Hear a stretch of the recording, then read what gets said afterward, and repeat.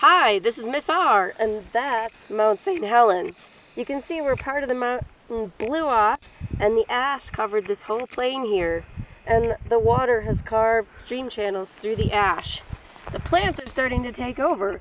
You can see the wildflowers, and there's even some wild strawberries along the trail. The trees are starting to come back. Of course, they're not the size of the original trees that were here when the blast first happened. But if you look around, the spruce trees are starting to come back, and there's some scrub as well.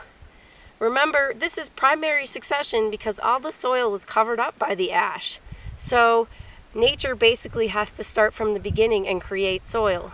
So there were pioneer plants like prairie lupin that came here and started to fix nitrogen to make a more hospitable environment for other plants, and small bushes, and then the bushes started to hold down the soil and hold water so that the trees can get started.